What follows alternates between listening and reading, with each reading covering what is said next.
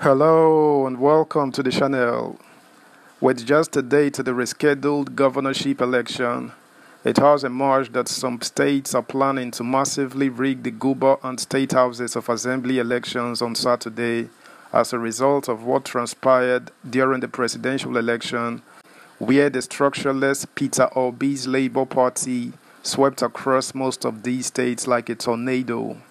This time around, the governors mostly affected are taking no chances and leaving no stone unturned as they plan on securing their positions or their stooges' positions and even their preferred choices for the state assembly.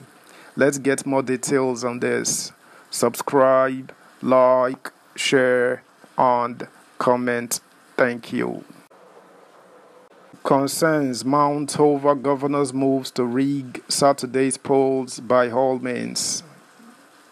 With barely 24 hours to the governorship and state houses of assembly elections, concerns have heightened over alleged moves by governors to rig the elections by all means possible, including resorting to extrajudicial means to compromise the process.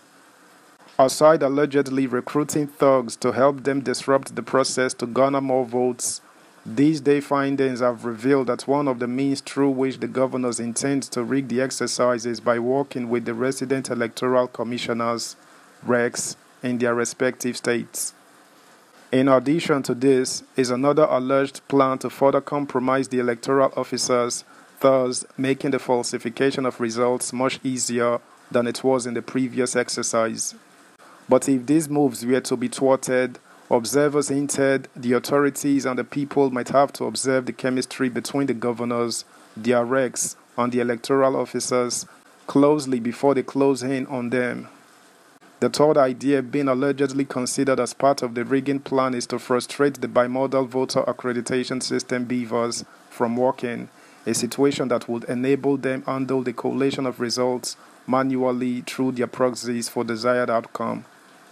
To give force of effect to some of their other plans, the governors allegedly in cahoots with security agencies have started to arrest some prominent opposition members, especially in northern Nigeria, and forcing people to vote for them against their wish. Expectedly, however, the opposition has not been finding any of the moves funny and had started reacting, a development close observers of the polity reckon could stoke violence before, during, and after the elections.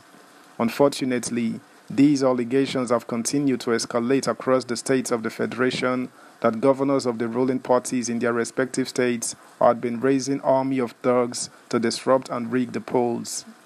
Of the 28 states that are contesting in the elections that would hold in 1,021 constituencies across the country and also involving 933 state assembly candidates apparently afraid of losing are said to be devising these schemes to ensure they or their preferred candidates emerge victorious. The allegations started to gain currency owing largely to how some of the governors helped to manipulate the last presidential election to favor their preferred presidential candidates. In other instances, those whose candidates lost in the February 25th presidential and the National Assembly elections are said to be girding their loins for the titanic battle to make sure that they prevail in the March 18 governorship and state houses of assembly elections.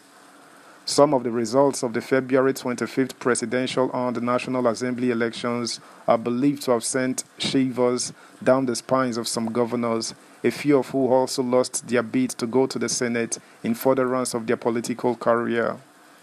For instance, Governors Okezie Ikpeazu Abia, Samuel Otom Benue, Simon Lalong Plateau, and Ben Ayade Cross River all lost their bid to move on to the Senate as they either lost to the Obedient Movement through the Labour Party LP or the opposition People's Democratic Party PDP.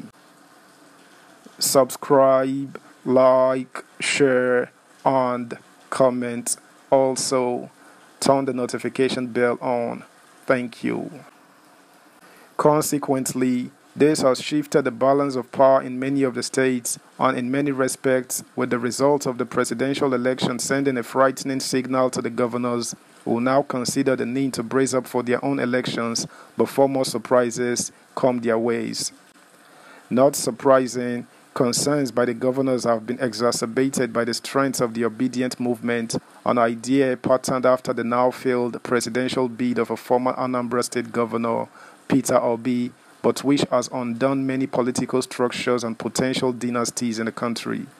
It is against the backdrop of the recent political tsunami which eventually produced the All Progressives Congress APC presidential candidate Bola Tinubu as the president-elect that the governors are now being accused of taking extrajudicial steps to either retain power or ensure their choice candidates coast home to victory on Saturday.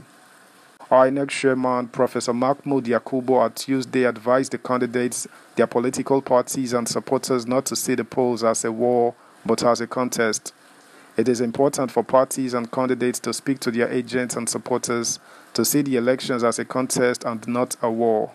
They should refrain from acts of violence that may mar the elections or compromise the security of our personnel, observers, the media, and service providers, the INEC chairman had said.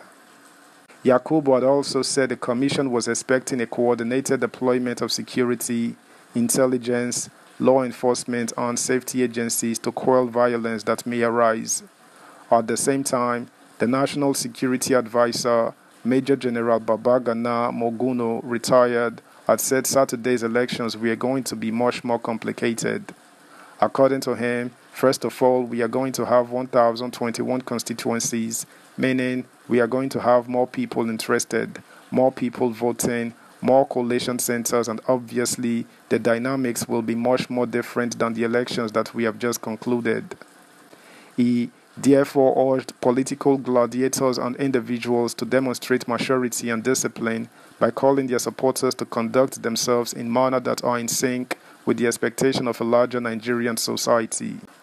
We must comply with the rules. We must also allow everyone to exercise their fundamental rights as citizens of this country.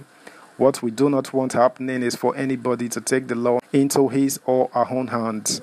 I want to be very clear on this. We are going to give maximum support to all entities involved in this process, and we are also calling on the political bigwigs to call their lieutenants to order. Anyone who is itching to undermine this process should please think again. It is not in his own interest. It is not in the interest of the nation as well, he added. That's the news, guys. Thanks for listening. Until next time, bye.